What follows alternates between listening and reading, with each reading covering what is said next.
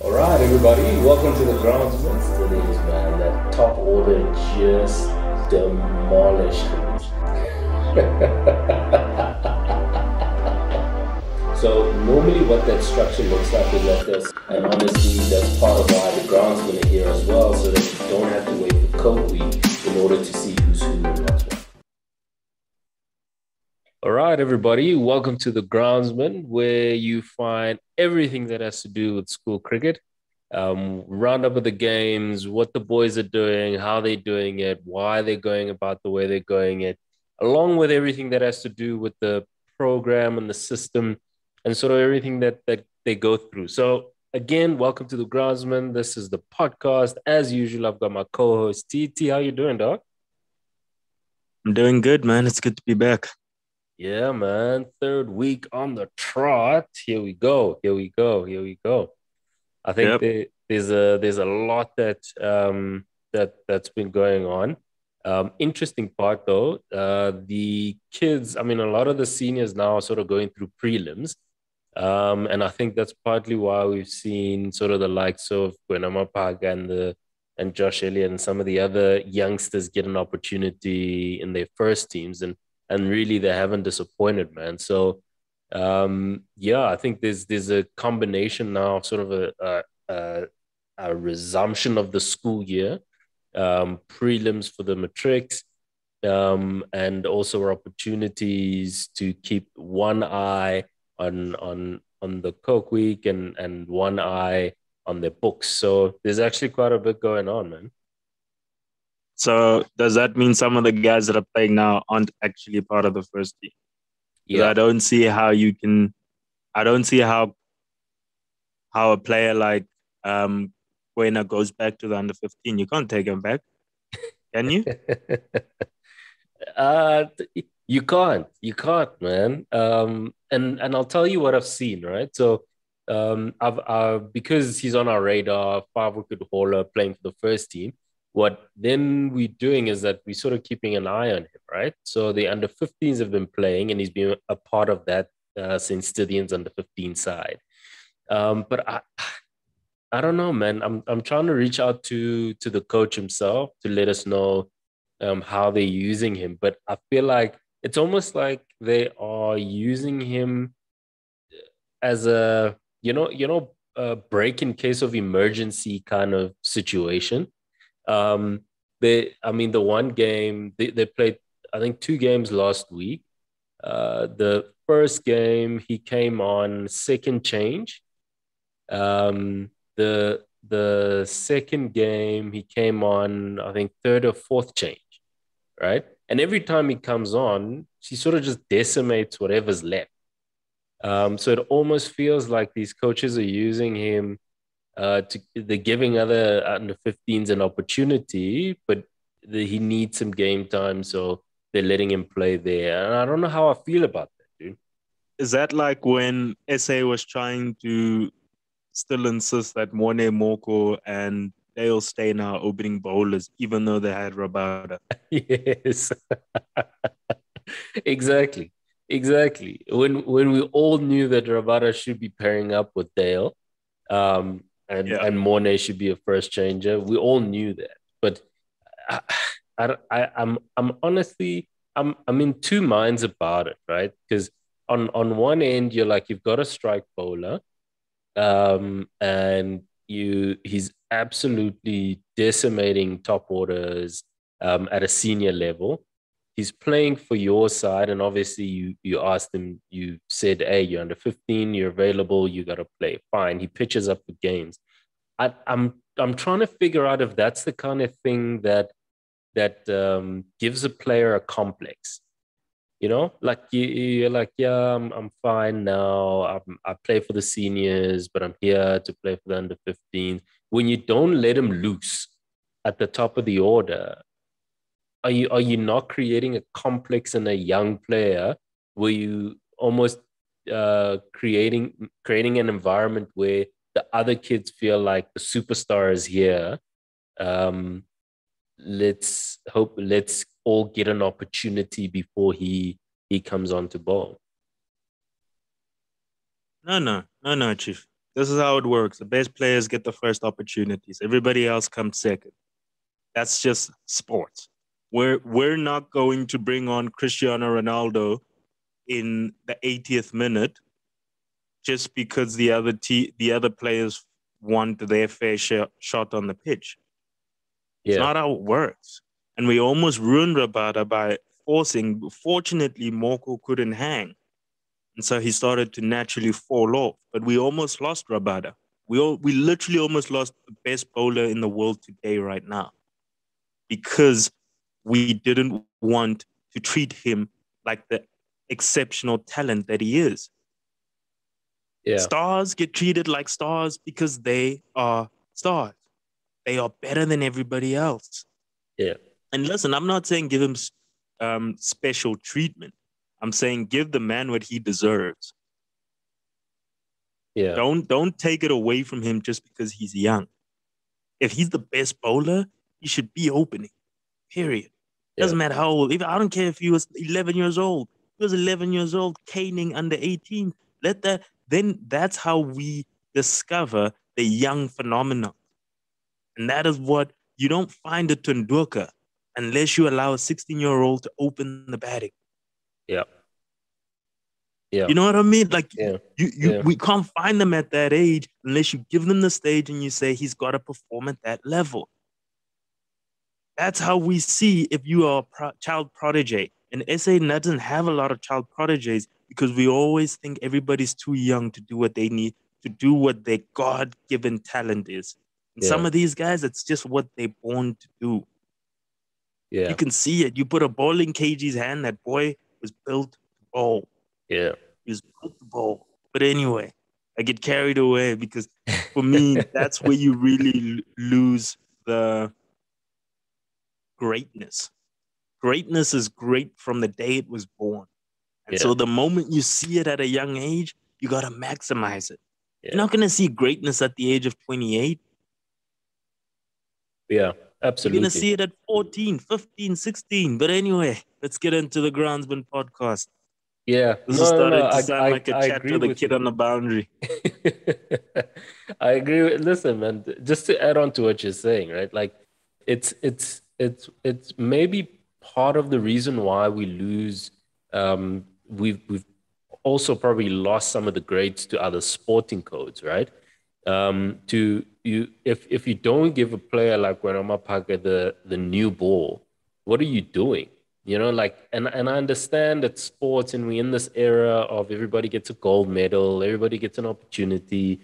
But I mean, if at 15, at like 15, 16, these boys are testosterone's kicked in, bone structure's kicked in. Some kids have come back and they've gone through their growth spurt, and they're really trying to maximize this time where they are nearing peak strength, right?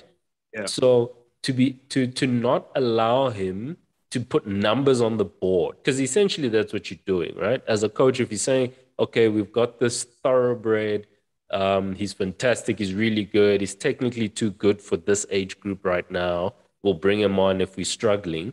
What you're doing is that you're denying him the opportunity for a 5-wicket haul. So what does he do? He comes on in the last 3 overs or the last 4 overs of a 2020. He picks up 2 wickets. He goes for 8 runs or something because they nick him off or something like that. It's a little deflating for a player like that, because essentially the first team, they're waiting for the seniors to sort of finish up with prelims before he can go and play properly again. But at this point in time, you're not allowing him to put numbers on the board that will benefit him going forward in terms of his resume to get other opportunities. Yeah. So anyway, man, that's just something that I saw. Something that you just mentioned, man.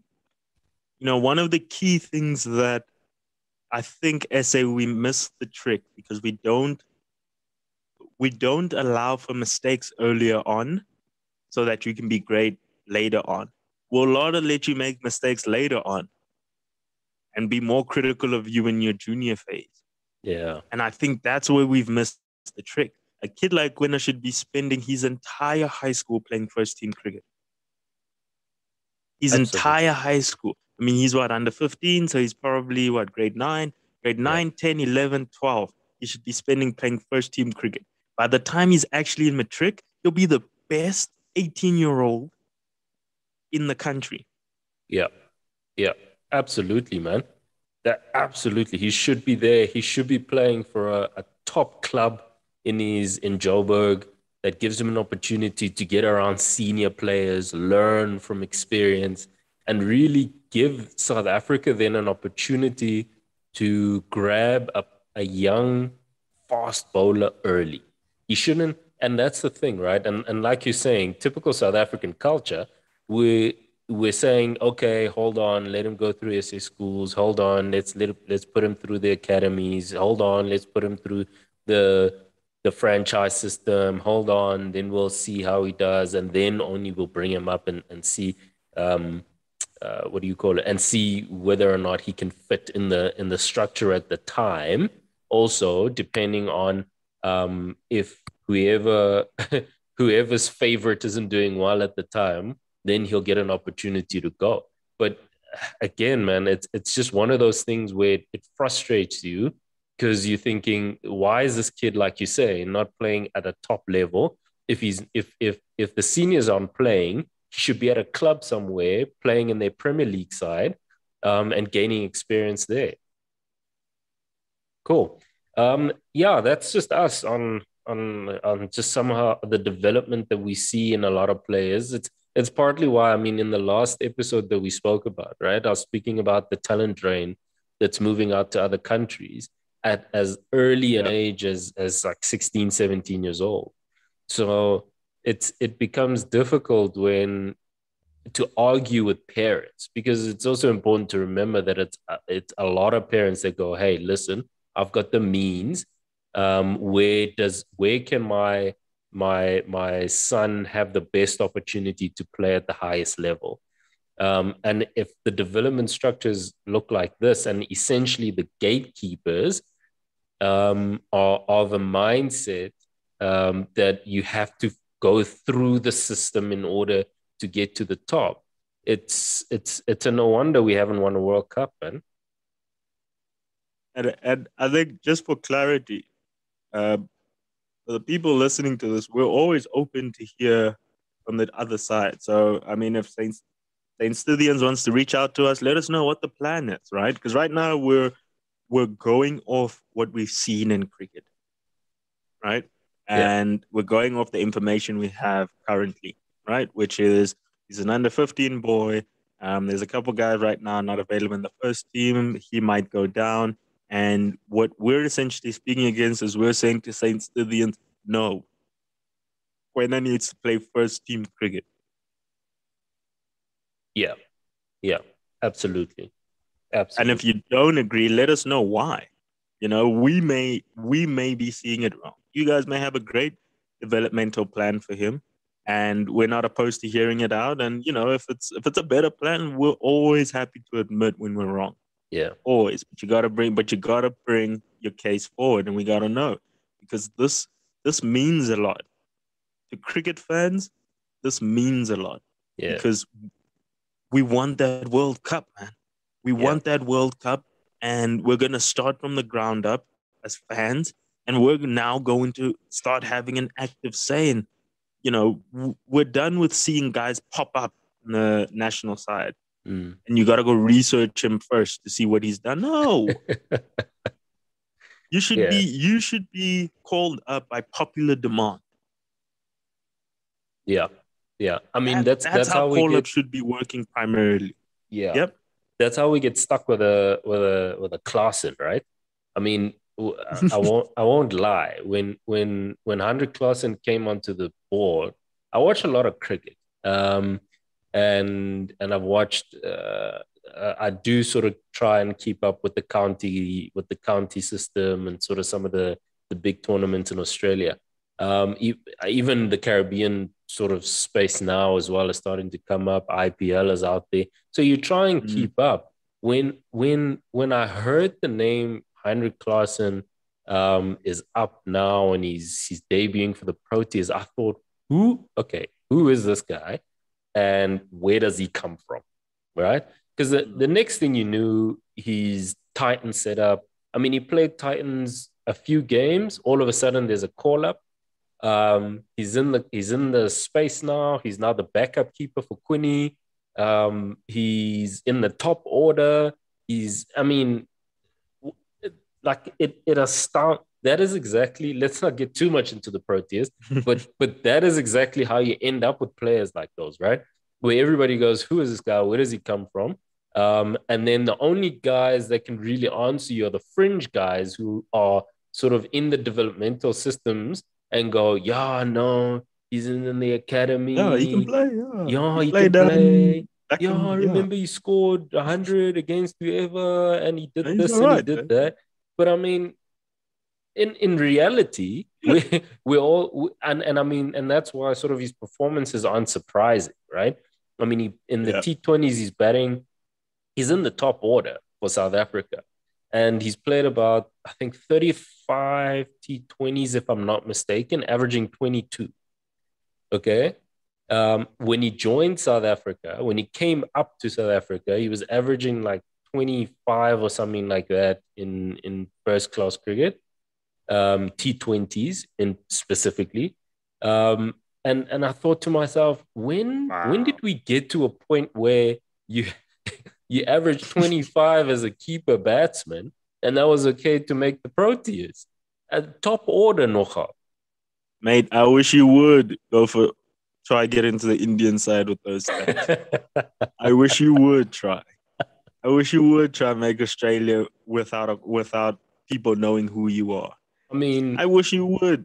Just out of nowhere, just a kid that comes out of nowhere. I wish you would. no, it's ridiculous, man. The only time national sides bring out a kid that's unknown is if he is completely bankable. I Yeah, mean, it's I'm talking about undeniable. what's that Australian kid that they took straight from, like a David Warner, Yeah, right? Guy playing club cricket, doing his thing. One day gets the call up, and he just is undeniable yeah, because that's the type of scrutiny those guys go under. Is that you got to prove that this guy belongs in the side. We've yeah, literally got an entire nation of kids trying to make the side. Tell yeah, us why this kid belongs here. Because yes, there's only a finite amount of spots, and there are thousands of us trying to play cricket.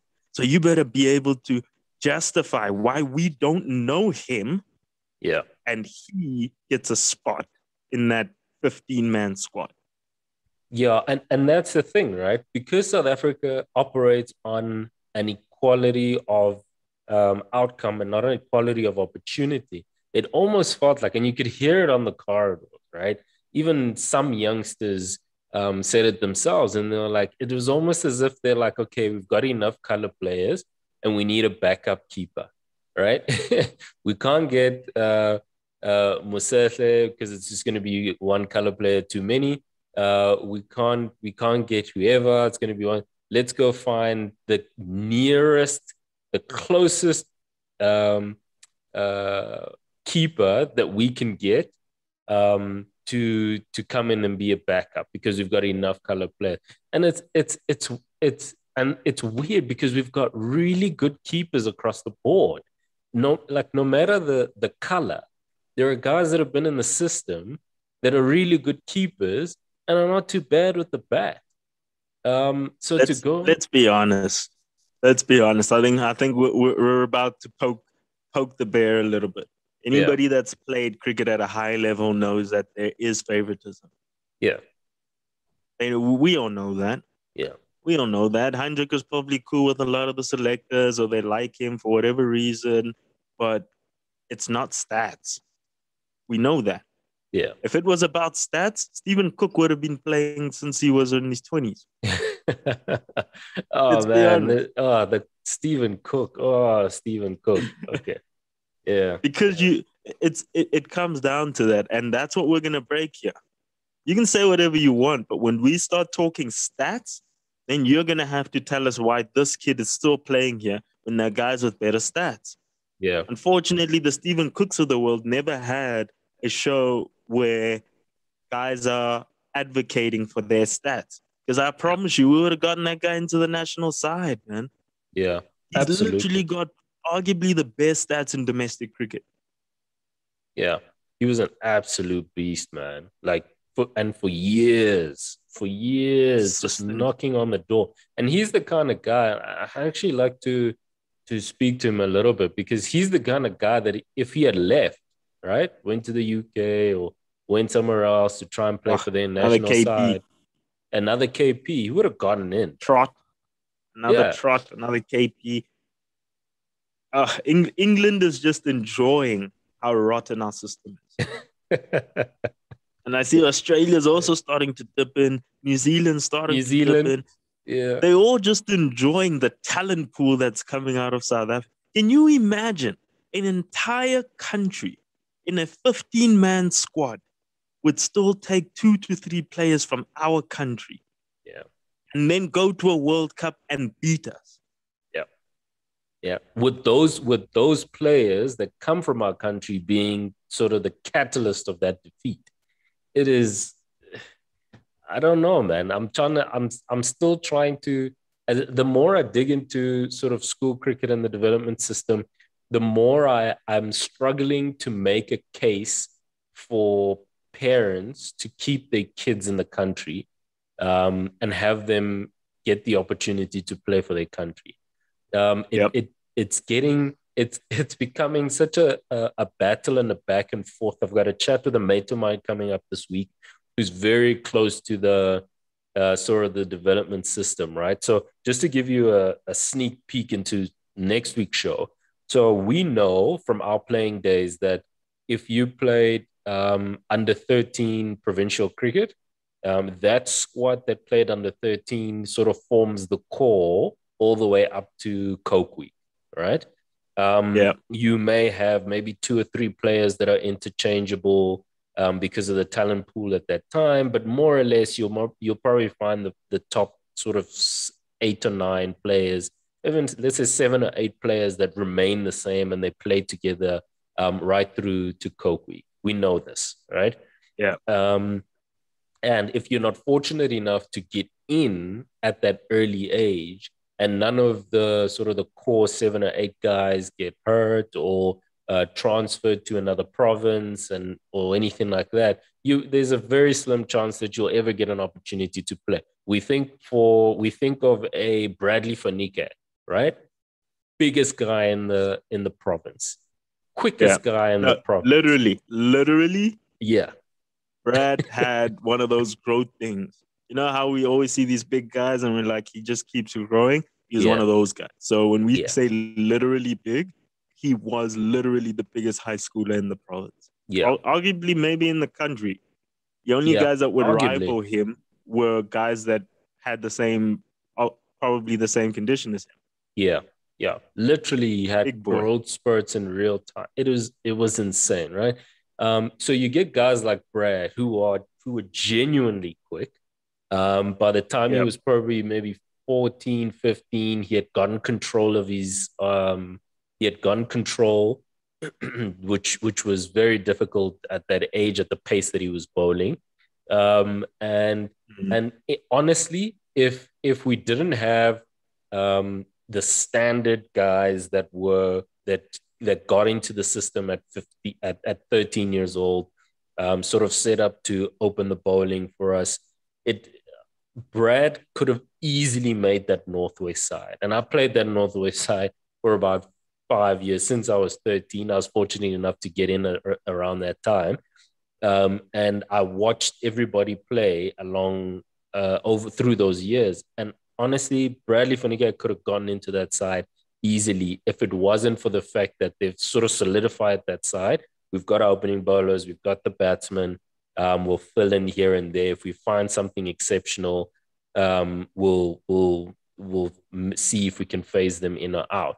And again, sort of some of the biases of the provincial system. It also depends which coach is sort of set to be the head coach of the Coke Week that year, right? So what we found, and this is what we know, is that if your coach is sort of said to be the head coach the under 15s or the under 13s or under 17s that year for your provincial side, what you often find is that kids from his school get preference, right? One, because he knows them. He's like, no, I know him. He'll perform. He'll do well for me. He'll do this and that. And everybody else gets on the back foot. So every coach comes in looking to give their kid an opportunity or the best opportunity or layup to get into the side. And often those kids then get picked above really talented players on a pure numbers basis. That's such a, you've opened up a wormhole, which we'll have to address in a different show, but it's that wormhole of should high school coaches be the provincial coaches, or should that job be allocated to somebody who's not attached to a school? Yeah, who sits in the provincial structure, doesn't coach any high school. Yeah. And we say that's the Northwest coach this year. You guys come in and he's like, okay, who's from where? Okay, cool. I like him. And it should be separated from the coaches. The coaches complete their cases, but I think that the selectors shouldn't be attached to the schools, man, because you see it everywhere, man. Whoever is the coach and wherever he's coming from, there's always at least three players from his school, at least. Yeah. And I saw it even from my own school. I mean, at the school I went to, the under 15 year, the guy that was coaching under 15s was our coach from our school. And all of a sudden, in my age group, I think there was three of us. Three of us came from my school, and then an additional two came from Rustenburg, from our town itself. It was like 5 players from Rustenburg that year, right? Yeah. Mind you, the previous years to that, the coaches were from Klerksdorp. You'll probably find 6 or 7 guys coming from Klerksdorp alone. And then it was the same with Koch and the same with everywhere. So I think it's a natural thing for the coaches. So you can't really blame the coaches. Yeah. Because that's them on the line. And if I'm going to go to battle, I'm going to go with the guys I know. Yeah. I'm going to try to get as many of the guys I know, because at least I've seen them perform when the chips are down. I can maybe see you at trials, but I don't know who you are when the chips are down. Yeah, absolutely. It's one of those things, right? Why General picks his own lieutenants. No matter how good the guys he found they are, it's who can I go to war with? Who can I go to battle with and know that when like you say, when the chips are down, we can go out there and grind out a win. Yeah, at the end of the day, you want people that you've seen perform before, because it's also pressure on the coaches. You know what I mean? I mean, these coaches, there's pressure on them to go out there and perform, to go out there and take a team that can win and that can do well. So their reputation's on the line. And so as a human being, you want to go with the people you know best. So it's not even their fault. I think that the system itself may need to change to say we need an independent coach that can come in and base his decision based on player statistics, because he doesn't know what they're capable of. He's looking at stats, and he's looking at, I still like the format that you explained last week. You guys can go check out that podcast where you explain how the trials work. I think that's still cool. I think guys play against each other. Let's play against each other. Let's see. But let's also use stats, and let's remove the coaches. And I think then we have an equal opportunity. 100%, man. 100%. So I think there's a lot that can be said there. We'll dedicate a show to just talking about that kind of analysis of where coaches come from and their involvement in the selection process, along with sort of coaching the provincial side as a whole, and whether or not they should be there, and whether it disadvantages players or not. I think that's something we can definitely do. I'll add that to the show. We had a comment on one of our shows, and one of our guys requested that we one of our guys requested if we can touch on the academies, right? And where the academies fit in, how does that whole system work, and whether or not the academies are effective. I think we're definitely going to touch on that. Not today, though. Not Yeah. today, though. I'm still doing a bit of research. There are one or two things that I need to clarify before we can touch on that, because the academy system is something interesting, because there are two conversations when it comes to the academy. There are private academies where guys make their money off of privately coaching kids, right? Upskilling them, Yeah. getting them in sort of the right frame of mind, getting them prepped for the season. Part of what they then do is have connections with recruiters and talent agents, and sort of put them forward, push them out to try play outside of the country if they have the means.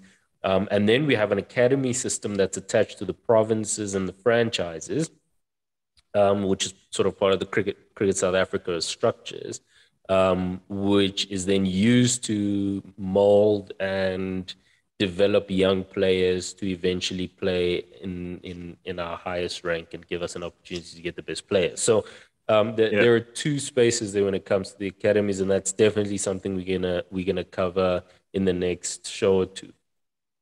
And I think if we can maybe add on that agenda, if we could look at the differences between club cricket and academy, because I think a lot of parents don't really know the difference between when a kid says they're playing club cricket and they say they're playing academy. Mm, mm. Okay. Yeah, happy to do that, man. Um, as you know, I'm very passionate about club cricket. So I'm happy to have that conversation, and it does play a massive role, club cricket and both club cricket and academy. So we'll definitely do that, have that conversation. I'm definitely there for it. Once I've had the conversations and I've sort of put everything together, we'll set it up in a show. Cool. Right? And yeah, shout out to Tabo Mojaki. He's the one. He's one of the our fans that subscribers that joined us on our YouTube channel. Shout out to Tabo Mojaki. Appreciate the love, man. Hopefully we'll Appreciate you, keep man. giving you content. Yeah, definitely. Appreciate the love and support. Let's build a community around this thing. Yeah, definitely, definitely. Cool. Two games we're reviewing this week. We again, because the seniors are sitting in prelims, some schools are just letting the kids do what it is they need to do. Others are trying to create a good balance for the seniors to play and allow some juniors to come up. So we're reviewing two games this week, and I think these are going to be very interesting, particularly for you, T. We had Waterkloof seniors versus Mhm. Pretoria Boys High. Oh, the people's team. Let's go. The people's team. And then we had Durban High versus Northwood. Durban, for those of you guys who don't know Durban High, they are 35th on our top 40 rankings. We are only covering the top 20 right now, but again, we said we've got other schools that sit outside of that. Durban High School are 35th and Northwood are 38th. So definitely still in the top 40, with thousands of schools that exist around the country. To still be in the top 40 is worth having a look. And where's Boys and Waterkloof, just for the people? For the people, so Boys High sitting in 20th. Okay. Mhm. Boys High sitting in 20th and Waterkloof is sitting at 17. So, Okay. but Okay. but People's team. according to this week's game, the like those three spots is a big one, man. Is a Yeah, they big mean one, something. man. They mean a lot, boy. Waterkloof came out swinging. But anyway, But we'll this talk doesn't about this that. doesn't sound good for my people. I'm The worried about the people's people's team. team I don't know if they've been at home eating nachos, playing Boys, Xbox, not come out on, boys. running. I don't know what they've been doing, bro, but listen, yeah. Square is closed, boys. I don't know what's going on. Where's everyone? Listen, okay. Let's first run down the Durban High versus Northwood game. We had Durban High batting first, scoring 142 in 35.5 overs, bowled out for 142. And we had Northwood chasing it down in 33.2 overs with 3 wickets to spare. So I think Three there's wickets to spare. yes, yes. So it was tight. They were in the tail. Cutting into the tail there. They were in the tail. I think, yeah, I think Northwood got away with one there because Durban High almost came back to snatch that victory. As you can imagine, not much to speak about in the batting order. No 50s. Highest score in that order was a 22 by the number 11 batsman. So there's really nothing to write home about for Durban High School. Absolutely atrocious. Um, Average game. Average game from a performance perspective. Mind you, they scored. Yeah, no. Listen, there was nothing to write home about there. Obviously, then what was there to talk about was Northwood's bowling performance. Absolutely fantastic performance there from Devon Mm. Rogers, who got a fiver on the weekend. Now listen to these stats, right? The boy, Hey, the Devin. boy, the boy is here to play. The boy is here to play. He bowled 9 overs, went for 11 runs, and took a fiver. Yeah. Tore through. What was that? Did you take through the top order? Yeah, no, he tore through that top order. Tore through that top order, man. It Okay. was it was rough. I didn't watch the game, but clearly from the stats, the boy came through and did the job. So Devin Rogers, shout out. You're on our list as a fiver. You joined Gwenamapaga on the Groundsmen's top bowlers list. We're definitely gonna start putting up the list as the season goes up. Got a fantastic performance there from Devin Rogers, Northwood. We see you, man. We'll be looking at you. Yeah, for sure. Yeah, so that's Northwood versus Durban High School. Again, not much to write about for the Northwood batting lineup. There really wasn't much to chase. In reality, it got a bit dodgy. The middle order for Northwood seems a bit dicey, man. The top two batsmen, the opener scored a 66, and the his partner scored 20.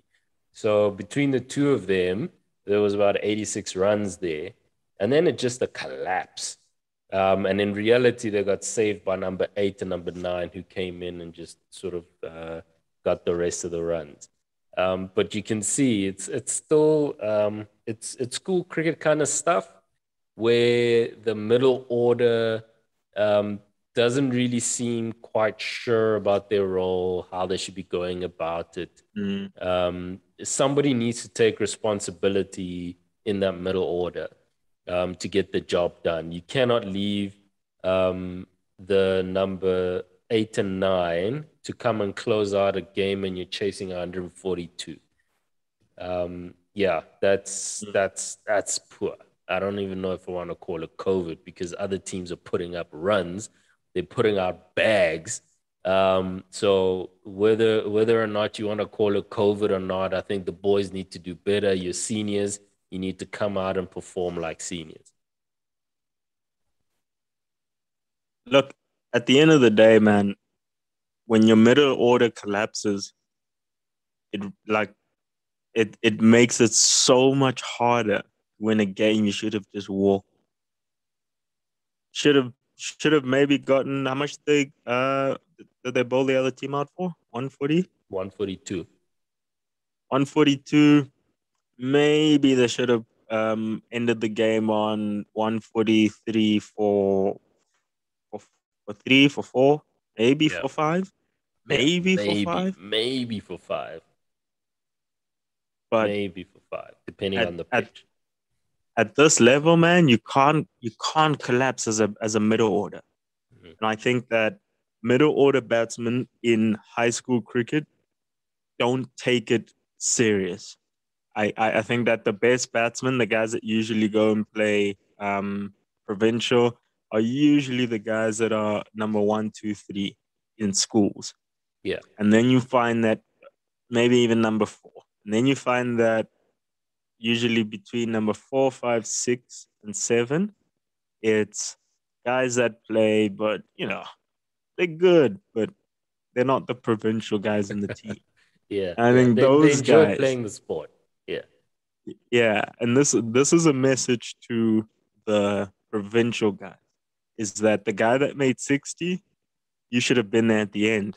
yeah, It wouldn't have been this way if you were there at the end, yeah, because that's what separates. That's how we know, okay, he's a different caliber player, regardless of what that middle order looks like. yeah, And this is no knock in the middle order. They could have just had a South Africa kind of day. It happens all the time in SA. But the mere fact that you got to 60, buddy, chasing 142, yeah, you could have just stayed in. Forget that 100. Just bat through. yeah, All you had to do is bat through. Even if you had gotten 98 not out, if you had batted through, it wouldn't have been a scare for the team. yeah. Even if they had lost wickets on the other end, you could have just stayed there. But, we don't know how he got out. Could have been a Jaffa. But Yeah, listen. we're Um, talking Coke Week. We're talking guys that are going to go on to play provincial. So we need to know if you're in that conversation or not. yeah, We're just trying to differentiate who's in the conversation to make it the Coke Week and who's not. And if you're not that guy, then cool, 60 is enough for you. yeah, You did a yeah, banging job. But if you're trying to be the opening batsman at Coke Week for your provincial side, you should have seen the team through to the end. That's standard. yeah. Definitely, Evan. For sure, we need you to pull through, son. We need you to bat through. You cannot give up a ton when you got in and you're at 66. You cannot let your middle order or your lower order come in and have to finish off, um, and you had gotten in. It's really that simple. We need to demand more and require more. So, fella, you have an opportunity. There's an entire season in front of you. Next year, next time, capitalize, capitalize. Yep. We'll be keeping an eye on you, man. Yeah, We say this because we see you. We see the effort. yeah, We're just trying to push you, bud. We're just trying to push you. yeah, definitely. Cool. So that was a good game. Obviously, nothing to write home about from the Durban High bowling lineup. And then we can then move through to Pretoria Boys High versus Waterkloof. Now, this was a very low scoring game, right? And some guys might sort of question and say, why are you guys even talking about this game? It was a low scoring game. What is there really there to talk about?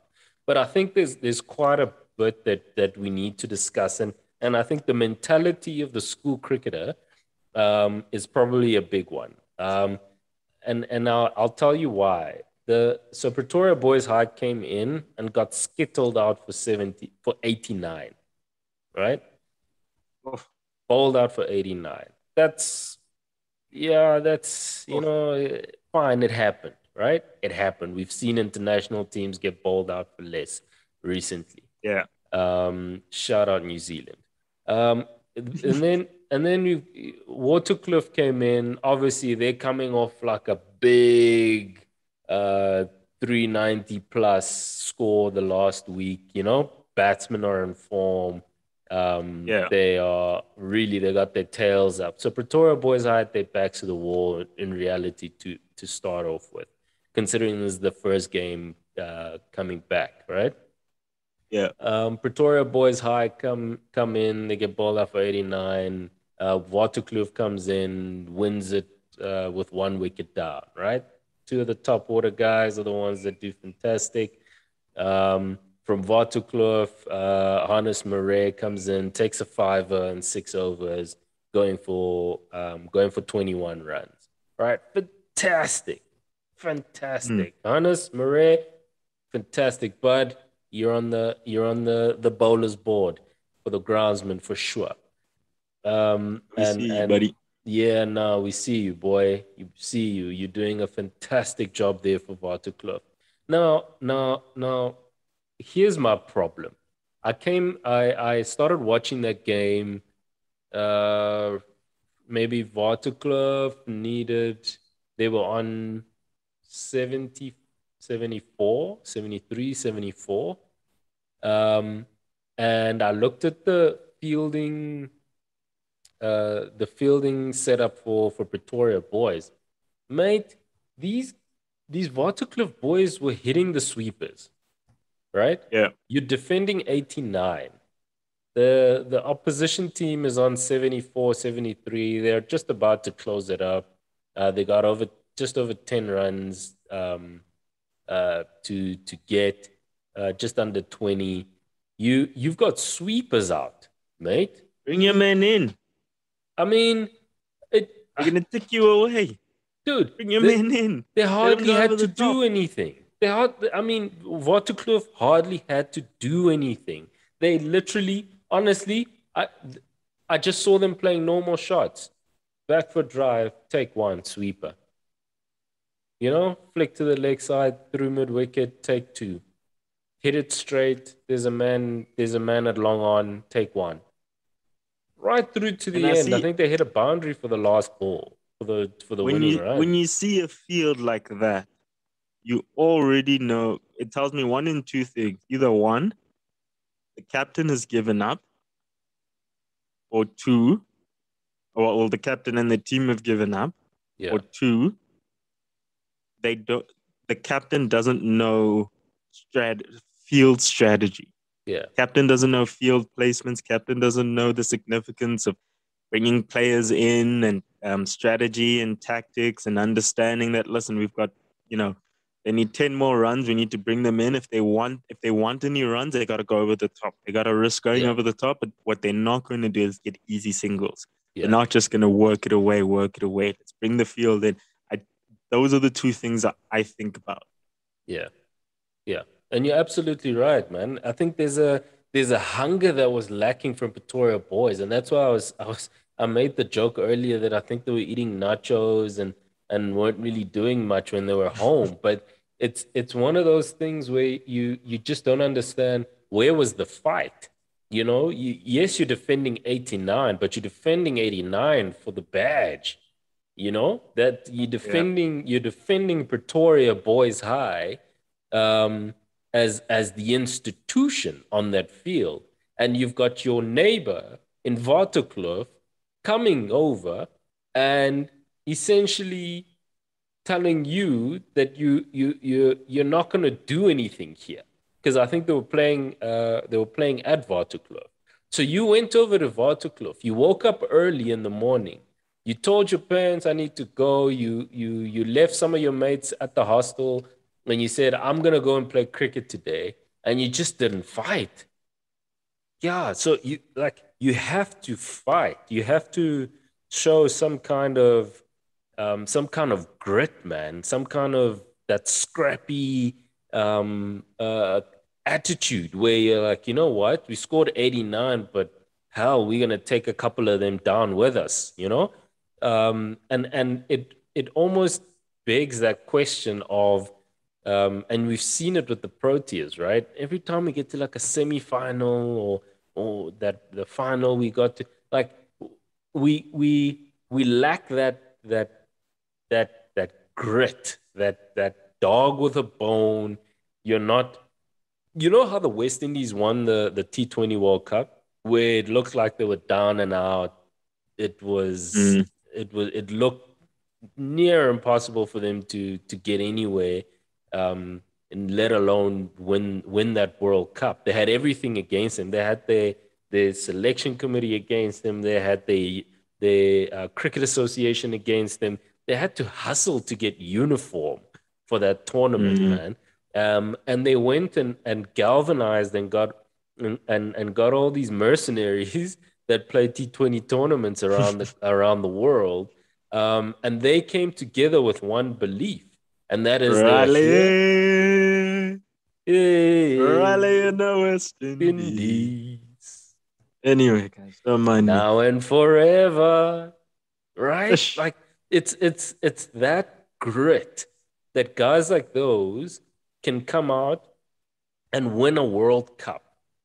And South Yeah. Africa sits with all the support in the world, with all the privileges in the world, with all the facilities in the world, all the technology and the analysis and the team doctors and the fitness coach and a batting coach and a spinning coach and a continental coach and all of those things, and just cannot seem to get over the line. And the only thing I can think of, well, there are a few things, but one of the things I can think of is just that it just seems like we don't have the grit to grind out a win, to swing, and take a couple of these guys down with us.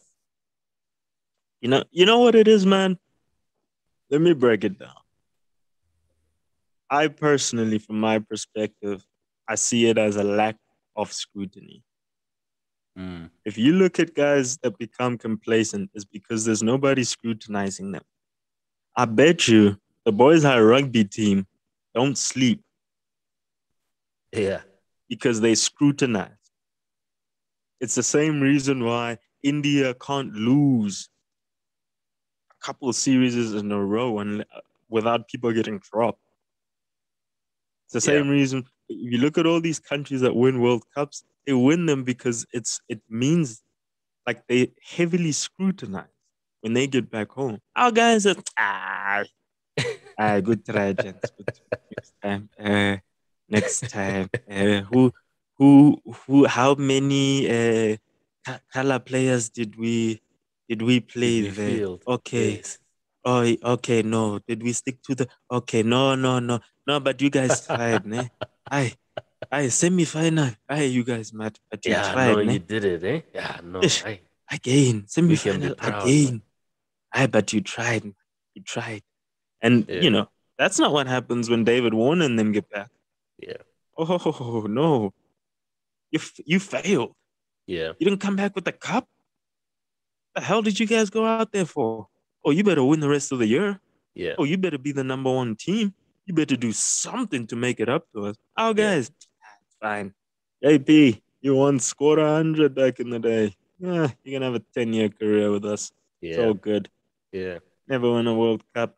You know, have a couple good series here and there. Earn taxpayers' money. But anyway, we're going deep. But that's the truth. There's no scrutiny. There's no serious consequence. Yeah. Guys, in South Africa, we've got this thing to say, no, he's set. Yeah. He's not going anywhere. No, he's good. Yeah. And basically what we're saying is that, you know what? He's got about 3 years of bad performances before he's considered to be dropped. Yeah.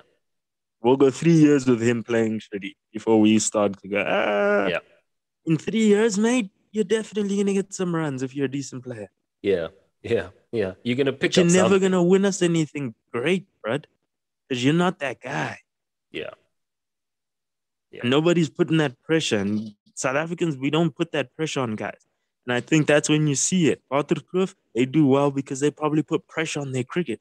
Yeah. Cricket is a big thing at Waterkloof. There's a reason why they were the champions since 2015. Yeah. They've been champions of the Gun and Moore, their under 15 team. There's a reason for that. Yeah. They scrutinize, they criticize. They got to step up. You see the St. Stithians, when they step out, they do what they got to do because there's scrutiny on that. They didn't spend all that money on those pitches and those mats and all the equipment they got and all the funding they get to travel and all that. They don't spend all of that not to put pressure. Yeah. There's pressure on the boys to perform. Yeah. And pressure builds character, man. Let's just be honest about it, right? We're in a world now where people talk a lot about you got to let kids be kids, and you have to allow them to to fully express themselves. And really, if something's just too much, you have to let the child just really sit back and process his feelings. And we get all of that, but without pressure, there's no character, mate. Without pressure, there's no grit. Without pressure, you never get the opportunity to develop the voice that can only speak to you when you're alone, when the chips are down and you've got no one to lift you up. And that's what cricket does, right? Cricket says, last over, they need 7 runs, you've got 6 balls, everybody's looking to you. Step up, mate. We need 6 Yorkers from you. We need you to hit the block hole 6 out of 6. And the only person that can get you to that eventuality is you. It's you, the ball, and the batsman. That's it. And if you can't withstand that kind of pressure and build that kind of character, honestly, what use do we have for you? You know, what use do we have for you in a team? Because we're always gonna get close. You know, we're always gonna just fall short. And if we're just out here to entertain, right? We're just out here to entertain, have a good time. Let guys come out with their braai stands, have a couple of beers in Castle Corner. Get a little kiddie pool, and everybody can sit in the water, and we can have nice visuals for Super Sport. I mean, hey, then that's what we are to do. But if these kids are going to dedicate their lives, their time, their mental capacity, and sometimes even sacrifice sleep to be good at this game, you have to give them an opportunity or put them in an environment where they can build character. And that is with pressure. So you're right, mate.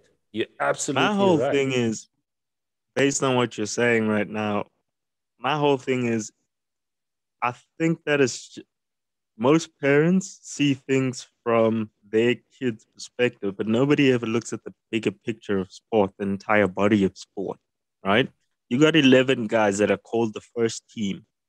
Why are they called the first team? Because there is a second team and a third team and a fourth team, and there are grades underneath that. And guess what? Everybody wants to be part of the first team.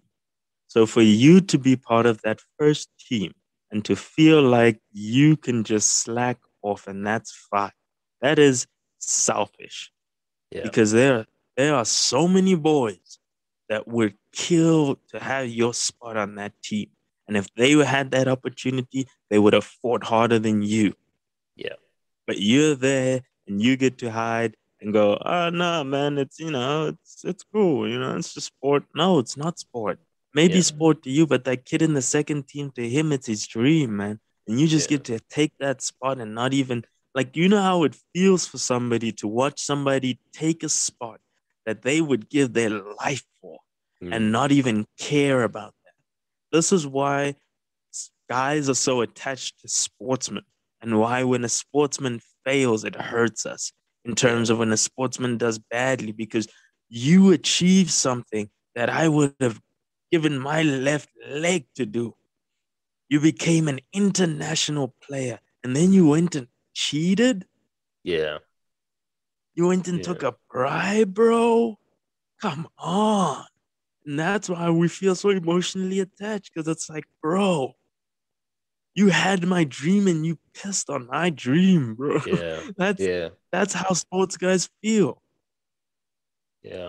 Absolutely. So even in the team, even at school, you need to understand what it means to be part of the first team, because there's a second team. And as long as there's a second team, it means there's a group of boys that wish they could make it to the first. Nobody sets out for second place, guys. Yeah. So appreciate the guys at second place, because they make where you are actually mean something. Yeah. Couldn't have said it better myself, man. Yeah. So, I mean, that's how we end up with an Andile Phehlukwayo. Okay. Like, I've been looking at like the journey of some of these guys in the system right now, and where they are and how they got there. And I'm doing a bit of work on that. We're gonna have a great conversation in the next few weeks about it. And I was looking at, and I hate to say it, really I do, guys. Please hear me out here. I hate to say it, but he has been given one of the longest runs that any player I think has ever gotten in South African cricket without any meaningful performance. Okay, like, and I really hate to say this guy averages 9 in T20s, and he's a traveling reserve in our T20 World Cup squad. Okay, meaning, and he's an all rounder. He's an all rounder that's supposed to come in and finish off a game. Essentially, if I know David Miller is not an all rounder, but essentially he should be able to replace a David Miller in the batting lineup. He's our Glenn Maxwell. Yeah, exactly. He's our Glenn Maxwell. He's supposed to, be an X factor player, and he averages 9. That guy's played 35 T20 in how many games? 35. Wow. 35 T20 games. And just think of it in the context of how many international games these guys get a year, right? They don't get a lot, right? Because they're mixing up ODIs with test matches and T20. So they'll maybe have a few series in the year. And in that series, they'll maybe play. Now they used to play 5-match test games, but now they play about 3. They'll fit in maybe 3 T20s in there, or 5 T20s, and then fit in 2 ODIs, or maybe 3. Right? And they'll have about 4 series a year. And that's a jam-packed year for them. Right? This guy's played 35 games T20s. He's played 67 ODIs and 4 test matches. He averages 9 in T20s. He's in our World Cup squad as a traveling reserve. That means if someone gets hurt as a batsman or a bowler, Andile is first in line. Okay? He averages 25 in ODIs as coming in as like a number 6. Okay? He's played fair He enough. must be the lowest average all-rounder in international. I'll have to look that up. On the Big 8. I will have to look that up, dude, because I would not be surprised. In T20, how do you averaging 9? How do you average 9 after 35 games? 35 games? 9. Right. I'm pretty sure I could take some of these high school boys at Waterkloof and they could do the job, bruh. I'm pretty sure that I could take some of these high school boys at Waterkloof and they could do the job. But to come out and average 9 and you get included in a World Cup squad, are we trying to win? There's no one else. Is there no one else? Nah, is there no one else? Nah, mate.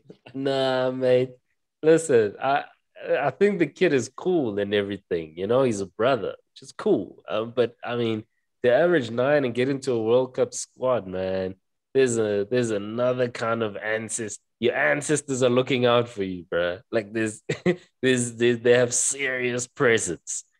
They have serious presence to get out with that average and get into a T20 World Cup squad, even as if you're just a traveling reserve. Does he play IPL? No, I haven't seen him at the IPL. I don't think so. Because IPL will show you who's who. IPL will humble you, Chief. Yeah. IPL puts a price. See, it's all nice because when the taxpayers are paying, the selectors aren't thinking about the money, but you see it reflecting at IPL when there's a dollar amount attached to a player. Now we start to see who's still playing, who's still getting picked, who's still worth the money. Absolutely, and that's how you can see guys that don't play for their national sides from other countries coming over to the IPL because they're churning out numbers in their first-class cricket games. So there's like the real players get pulled out when winning is everything because there's money on the line. And that's what you're seeing with the IPL and a lot of these T20 tournaments around the world. And look, some may argue that I'll play devil's advocate and say some may argue that Pats has had some good game-winning performances or gotten the team close to the line. And that's probably why he's still on the team, that he has that potential to help win a game, even though he's not consistent. And I'm playing devil's advocate right now. Yeah, listen. If you play, and I understand what you're saying, and that is a fair comment to make. But if you play 35 games and you're scoring 9, you've lost us more games than you've won us. Let's be honest. There've been times where we've watched the Proteas and we thought, okay, it's not that bad. We've got Miller and Andile coming in. Like an over or 2 down the line, he's out. Here comes Maharaj. Now we're properly in the tail. Now we're sitting there. I mean, there are games where we cross fingers and we're like, yeah, Maharaj, come on. Pull a rabbit out of a hat. We know you can bat, man. He plays a straight drive, one straight drive. We're like, Maharaj is here today. Why? Because Andile let us down. He let us down. Do you think Maharaj is where he is because of Andile's poor performances?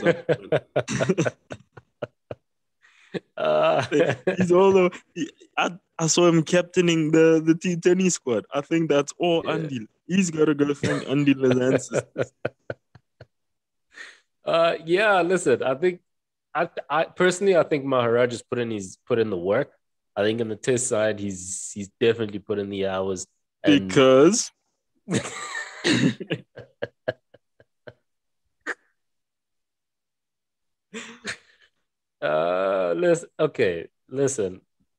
This conversation. Yeah, this conversation we can take it there. But again, I think we're running out of time. But you are right. It is part contributed to the fact that Andile has been so poor. But I think it also contributes to the fact that our middle order has been so poor, right? If you think about it, when Quinny's not playing, right? If he's not around, essentially, or sort of over the last few days, we hang all our hopes on Rassie, right? And every now and again, Markram will produce a gem of an innings. I think we all love Aiden, right? I think it's a consensus where you're like, you know what, Aiden is class. He'll perform more often than he doesn't. There's something there. Yeah, there's something there, definitely, right? So we all love him. We think he's fantastic. Rassie has pulled a rabbit out of a hat for us more often than I can count. And obviously, there's all David Miller, all Mr. Reliable in that middle order. And then without that, we're dead in the water, mate. If we play, and I'm even concerned that if we play a Bangladesh today, we're in trouble. We're in trouble. You saw what they did to New Zealand and Australia. Shamble. Listen, Bangladesh punish anyone who sleeps on them. You sleep on them for a second, it will punish you. If you're on your ball, you'll beat them. The minute you sleep on a Bangladesh, just for a second, they'll beat you. Any given day. On any given day, they're just under par. So if you're not at your best, they consistently under par. So if you're just a little bit out of your game as a top class team, you'll lose. Okay, so I'm gonna say something that some people may not agree with, but I feel like in South Africa, from the Proteas side, and maybe even in sports, that we need to stop keeping the popular color players because of that one performance where everybody learned their name. Hello. I think over time, we've had this thing of we don't like to introduce new color players because, everybody knows who this one is. Yeah. Yeah. Everybody knows who that guy is. And it may even be, they get additional support because, now we have a guy and he won a game for us. And regardless of whether or not the next 20 games he doesn't pull through, he's still known. So that one where he does pull through gets so much admiration that it makes up for the 15 or the 20 that he failed before us. And there's quite a few guys, man. Yeah. There's quite a few guys. Last time I remember Temba Bavuma scoring 100 was back in Cape Town. Hello. That's fair. Okay. I think that's a fair comment to make. And I do think selectors almost get backed up in a corner where they think to themselves, I can't sub this guy, right? I can't drop this guy. Yeah. It's like we don't want them to fail. Yeah. It's like they're allowed to fail. Sometimes he's not the guy. Yeah. Sometimes he has a couple of good performances and then he's out of there. We do it with the white guys all the time. Yeah. That's my problem, is that it's not the quota system. It's our inability to see that, okay, cool. Yes, there is a certain number of players that need to be a certain race. Okay, great. There's a certain amount of players at a certain race. Okay, great. But in between that, how do we treat that system? Do we keep the ones in color? Because there's enough to replace them as well. Yeah. It's not like it's just them. There's a whole host of color players that can take those guys' spots. So it's not like, oh no, for every one color player, that's a white player's spot. It's like, no. Yeah. That's another color player's spot. Yeah. That's what it is. So we need to, we can't just say, okay, cool, this one's doing well. And we do that all the time, even in the provincial setup at schools. Once we find the crop of black guys that, they do well, they're pretty good, we kind of just stick with them and we don't actually go look for the real guys, the guys that are going to be there long term. And every now and again, we get a KG Rabada that comes in and it's like, oh, thank goodness. Yes. Oh, we've got a good one. Yeah, but there's a lot of guys and it's fine if we keep rotating color players. It's fine. If he doesn't play well, get rid of him. Let's get another color player. It's get cool. Another one in. Yeah. Same with on the other side with white guys. It doesn't have to be that way. Yes, we know there's a certain number of guys, but it can still be fair in the sense that if you're not good enough for your slot, then you gotta go out. Yeah. Because there is enough guys. This whole thing of us pretending as if there's not enough color players that, oh no, we just gotta stick. Who else are we gonna choose? Yeah. What do you mean? Who else? That's nonsense. 80% of us are black. Yeah. What do you mean? Who else? Yeah. There's a whole lot of them. But because we're so fixated and we let the whole media play that, oh, this is the guy now. No, that's not the guy. Switch him out. Get another one. Yeah. Get another player that can play. Let's see how hungry he is. If he performs consistently, he stays. If he doesn't, he goes. Anybody. That's it. Yeah. The only thing we measure is consistency. India's so good because they don't play that stuff. Yeah. Who's good? Oh, this guy. He's been undeniable. What's his name? Dhoni. Oh, okay. How long's he been playing? Playing forever. How many hundreds? He's got. We lost count. How many hundreds? Oh, okay. I think he might be able to make it into the Indian side. Yeah. What do we do? Oh, snap. Did that kid just score 100? Oh, how many hundreds does he have? Oh, okay, 2. Oh, that's great. Let's get him in. Let's get him a look. Let's give him a look. Yeah. Oh, yes. He has a good game. The whole country saw him. He has the support. Oh, great. Guess we've got that checked out for the next 10 years. Yeah. What? We don't have to go and find any other players. That is exactly how you get Andile playing 35 games without without a second look, mate. Like I don't. You're exactly right. Is that why do we pretend like there's no talent pool? I mean, we've been looking at the school cricket thing now for a minute, right? Mm. And the talent pool, and I won't lie to you, I haven't been in like too deep with it. Maybe circa, let's say, 4 years back. Then I only started looking into it sort of over the last 3, 4 years. And to be honest with you, I came into this thinking we're not getting enough development opportunities. I came into this thinking color players are not getting enough development opportunities. The pool is too small. There is not enough going on to unearth talent. And do you know what I've discovered, mate? Do you know what I've Mm. discovered? It's the syndrome Preach. that you're talking about right now. Is that we pick one and we say that's the one we're gonna go with. And then the other 55 that have been sitting working their socks off to try and make the side get discouraged and think, "Ooh, I don't understand. Why am I not getting a shot? This guy averages 9 in T20s. I'm I am absolutely demolishing here at the academy system. Why am I not getting a shot at franchise? Why am I Yeah. not getting a shot at SAA? Why am I not getting a call up? I've been playing this thing now. I'm 26 years old. I can't play academy forever, mate. I also want a family and kids and a life outside, Yeah.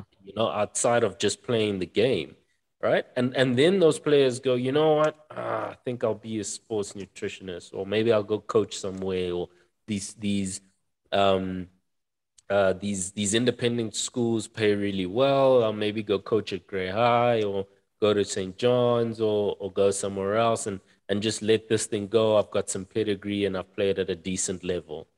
That Yeah. that is what's happening to the talent pool. Yeah. The best guys are becoming coaches. Yeah. The best guys that could have played for South Africa are arguably the coaches that are coaching the schools. And that's why you see a St. Stithians is able to take a Gwen Yeah. and bring him up to first team. Yeah. But South Africa can't do that.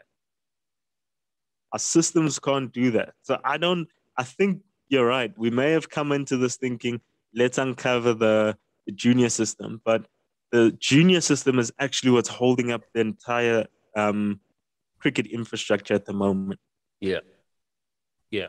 There's a funnel, mate. There's a pipeline of players who are passionate, who are and so like I've changed our Groundsmen Instagram. Hey, go check us out, the Groundsmen Cricket on Instagram. Our Facebook is there. And I follow all of these guys, right?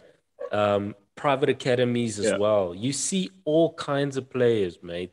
White, black, Indian, colored, you see all kinds of players putting in the work, getting in with Yeah. private coaches, getting in with clubs, playing at the high level in their schools. The pipeline is there. The pipeline is available. It's just it's as if it's as if there are gatekeepers who say, "No, I didn't pick you from the start," or Yeah. I "No, don't know you. you haven't. I don't know you. I don't know you. Haven't been in my academy long enough." Right? Like there's a select group of gatekeepers um, at sort of a national level and at a provincial level that go, no, I haven't been with you since you were 13 years old, so I don't know you. This kid's parents. Remember, there's also a return on investment for some of these guys. This kid's parents has been paying me. 650 Rand a month since he was 13 years old. He has to get into SA schools. Are you kidding me? He Yeah. doesn't get into that northern side. It does makes no sense. Yeah. Yeah. It's almost as if like the system is built for people to take you to someone has to decide, I'm gonna take you to the top. And it's not built to naturally make it to the top through your performance. It's designed for somebody to take you to the top.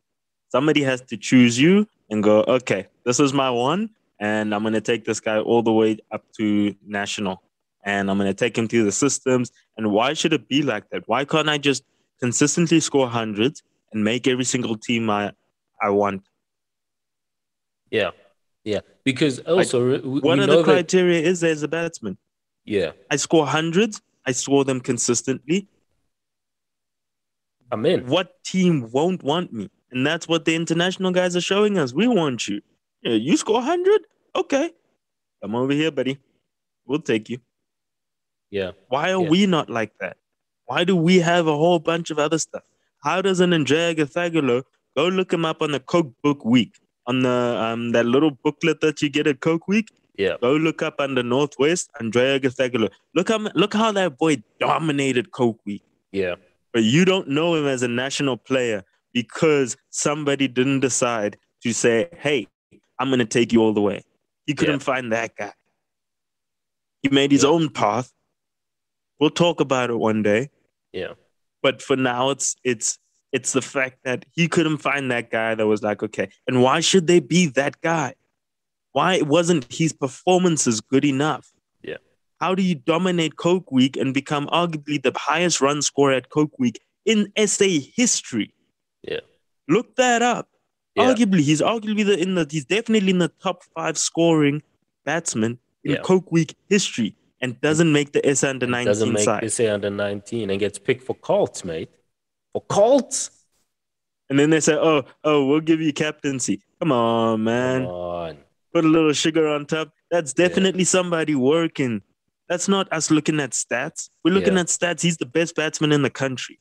Yeah. If we were looking at stats, choosing the under 19 World Cup side, he would have been there. Yeah. Based on stats, because there was no other batsman. And I don't care who you are. Tell me you had better stats than Andile Gathagalo the year of when they selected the under 19 World Cup. Or if he had better stats in his entire high school career. Yeah. I don't know anybody who scored more hundreds, bro. Yeah. Yeah. And we've looked at the numbers. We've looked at the numbers. And you know who I'm talking about. If you've played back in the what year were we playing back? I think it's probably 07 or 08. Yeah, prior to 2010. Yeah, even prior to 09. Yeah. Around there. If you played around that time, any provincial level, you know who Andile Gathagalo is. Yeah, absolutely. I mean, the guys in the county system know who Andile Gathagalo is. He's notched up a couple of hundreds against them, mate. Google him. You know what? Why are we even playing? Just Google him. Google him, and you'll know what we're talking about, and you'll realize that we could have had that guy playing for SA, caning guys. Yeah. Yeah, he's a natural. I don't even want to say he was a natural run scorer. I'm pretty sure if he decided to come back now, he'd still continue and keep going.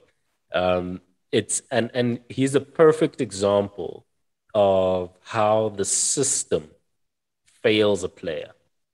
Anyway, we'll talk more about him. We got some cooking coming up. And that's something I think you guys will enjoy for sure. Definitely. I think that it's interesting, man. Once you get into this landscape, you almost start to realize, wait a minute. I think on the ground, cricket is actually doing great. Yeah. It's not represented on TV. But when you get onto the ground and you look at these high school games and you look at like how these clubs are incorporating township players and stuff. I mean, there's so much that's happening on the ground. And I think that's not being, those guys just, it's almost like it almost feels like cricket is dying because nothing ever happens for those guys. Yeah. Because what are you going to do? You're going to choose 6 guys and those are going to be your guys for the next 10 years. That means there's hundreds of guys that will never get an opportunity. Yeah. And we do that all the way down, right? So we do that at franchise level. We're not even talking about national level. Yeah. There's already a finite amount of spots at franchise alone.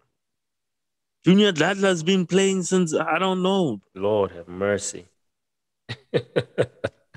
Yeah. How many fast bowlers have grown up in the system, dominated, gone on to play club cricket, dominated, maybe at Impala or whatever, while Yeah. Junior was playing franchise?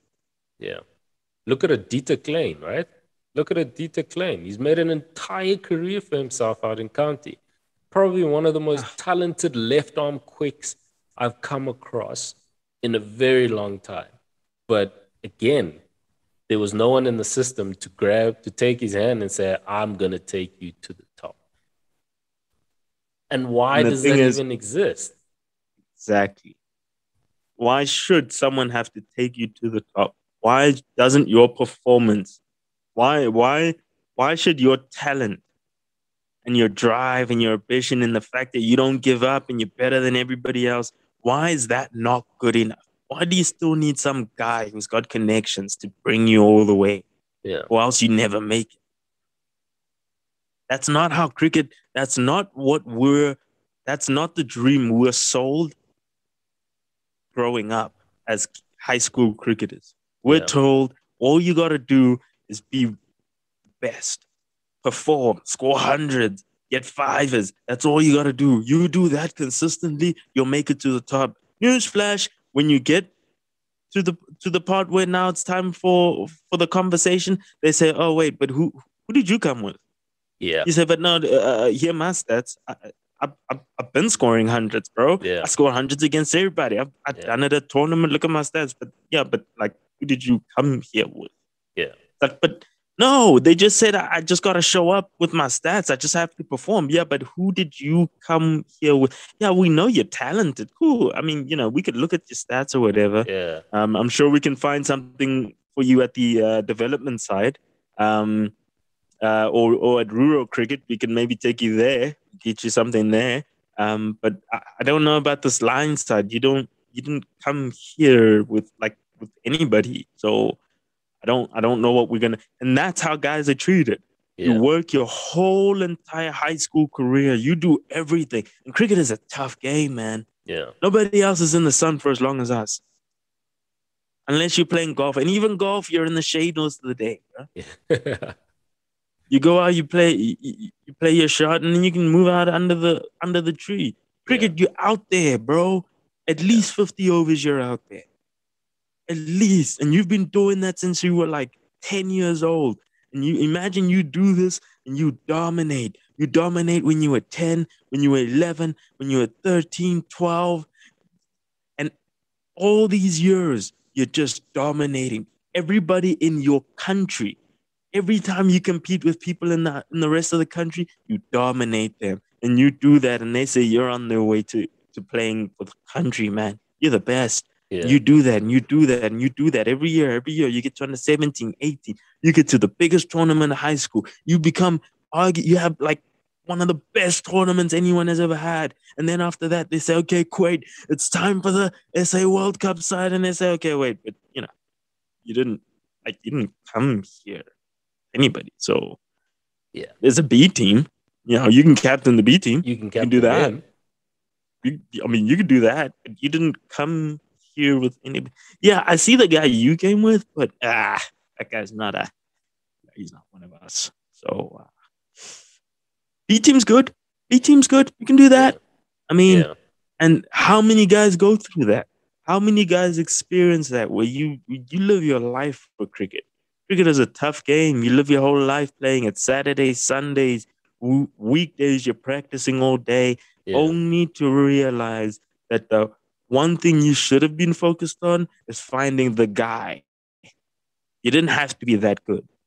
Yeah. You could have just found a guy. Yeah. Maybe if you just found a guy, you could have made your way a lot quicker. You didn't even have to prove yourself anywhere else. Just pop up out of nowhere. Great. Hop on. Because you have a guy. Yeah. And you know how good you have to be for another country to go through the effort of figuring out your visa and paying you and doing all of that just to fly you over to their country for you to play for them? An entire county, for an entire country to figure out how to make you a citizen just so you can play for them, when your own country wouldn't take you in because you didn't bring a guy. Yeah, man. I couldn't have said it better myself. And I think this is why the groundsmen are here, right? This all happens in the shadows. This all happens when the parents are not around. It happens when your mom, your dad, your coach that you left back at school is not around, because now you're on the big stage. And on the big stage, there are certain players, there are certain guys that have keys to the kingdom. And that's why we're here. We're here to look out for you as a player. We're here to put your stats up where everyone can see them. We're here to put your numbers up where the cricketing family can see them and say, we know that boy. We saw him when he was 15 years old. Come on over. He needs to get a shot. We hope we get to a place where we don't need a guy. But until then, you've got the groundsman. T, any last words? We are your guy, man. Somebody has to be everybody's guy. That's the groundsman. He's your guy, even physically on the ground. He's the guy that looks out for you. He's the guy that you ask, hey, man, can you quickly help me with my spikes here real quick? And he's more than happy to do that. So that's who we are, man. We're going to put your stats forward and we're going to give you that voice. That's really what it is. It's the guys with the loudest voices in the room that get heard. Yeah. So a lot of these guys bring their guy and their guy's the loudest. He's got the biggest pull and, he gets everybody riled up and, this is the guy. But, in all honesty, that's just not fair.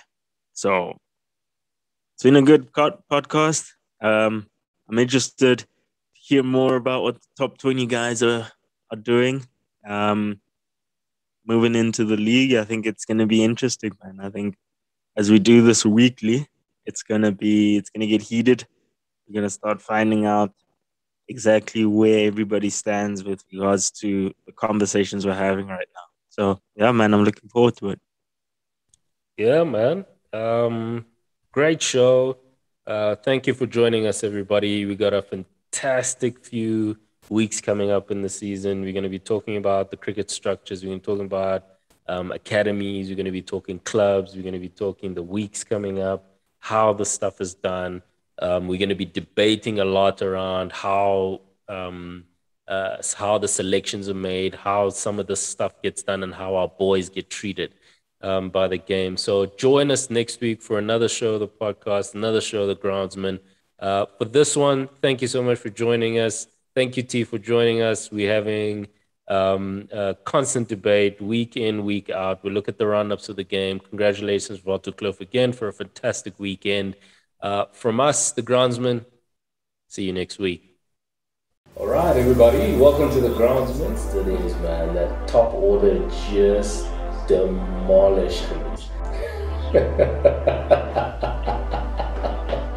So normally what that structure looks like is that there's, and honestly that's part of why the groundsmen are here as well, so that you don't have to wait for Coke Week in order to see who's who and what's what.